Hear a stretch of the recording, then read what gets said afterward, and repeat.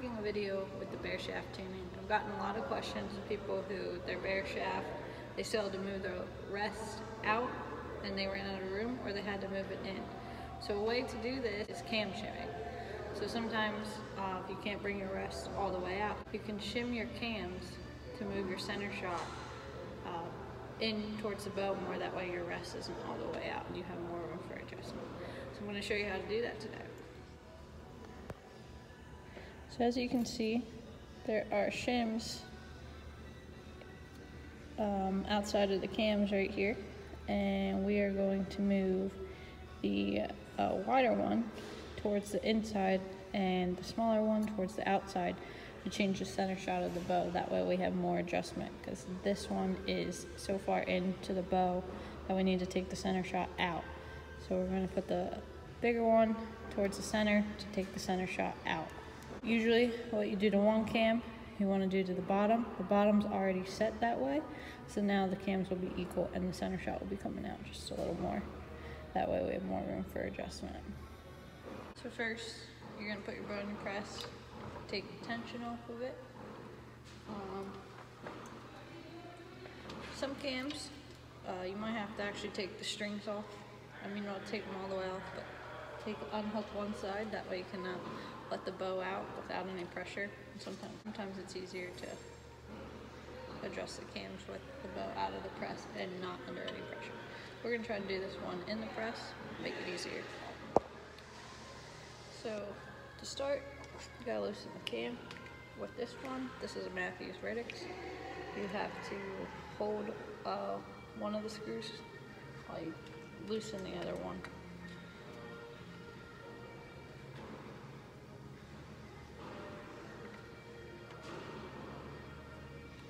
Okay, make sure you don't lose that. So it's loose, and then the easiest way is to put one of your tools on the lip. In there and head it out. Just like that. Starts to come out. Take it out just like that. So then I can just then slide the cam right out. Just gonna lay it there.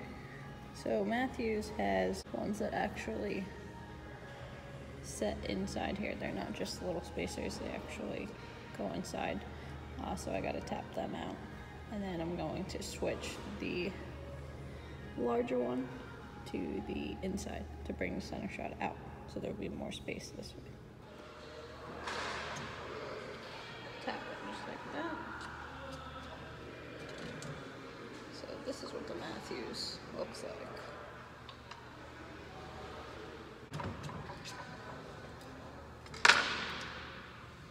Just like that.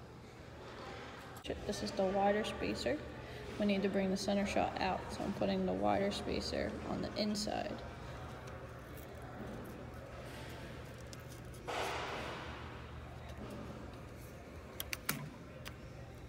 So now there's more space here, bringing the cam out, so that way the center shot comes out away from the bow, so we have more adjustment. This is a smaller. Switch it out. Just like so. And there we switched our spacing. Now we're going to put the cam back on.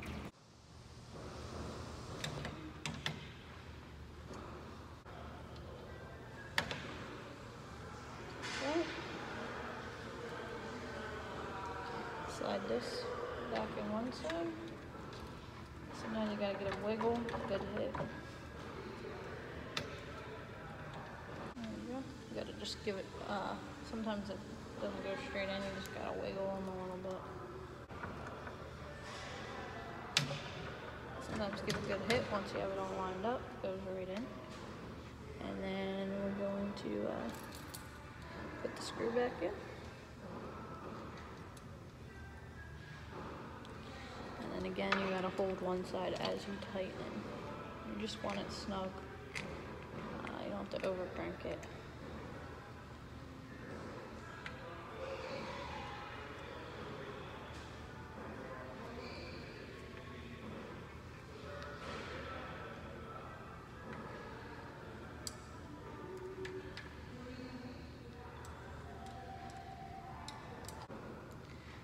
like so. Cam shimmer. The wider one is now on the inside, the smaller one on the outside, and the center shot should be coming out, so we have more room for our bear shaft tuning to adjust the rest of the center shot of the bow so it's not so tight against the riser. So the Matthews verdicts and a lot of the Matthews that have those spacers that actually go inside the limb are pretty easy to change out and you can keep it in the press. But when you're using switching out a bow with actual spacers, it's usually easier to take it off the press with the strings off, or just take off one side of the string and let the pressure off and take the cams off that way. Because if you try to do it in the press, these are going to be hard to get in and lined up. It's just easier on the table. Matthews is really easy, just swapping them like that. But for example, a lot of bows have these spacers. Sometimes the spacers are even, just like that. You can't switch even spacers because that wouldn't make any sense. But you can, there's another way to shim the cams using spacers. You just find two spacers that are the same size as the spacer you are replacing. So you can use two spacers instead of one as long as they're the same size. So you don't want to add or take away from what the bow already has set spacer wise. But so I find two spacers the same size as this bigger spacer, and so I can take one spacer, put it on the other side, making that one spacer bigger and then smaller on the other side. So there's still the same amount of space on the cams, just I'm making one side greater than the other, if that makes sense. You usually want to do what you do to the top, you do to the bottom. One thing you got to be careful with is spacing too much and cam lean, and then you get your cables rubbing. So you have to be aware of that as well. As you can see here, the spacers or shims are equal. Here, I'm taking two different spacers and making them equal to the spacer I'm going to replace. So one's smaller than the other, as you can see. And then I'm going to take the smaller spacer and transfer it to the other side. So adding it to the other spacer. I'm not adding or taking away any space that already existed. I'm just shifting the space on each side, transferring the gap, so I can move the cam center shot in or out. So there's a couple of different ways to cam shim. You just want to make sure you keep the same spacing.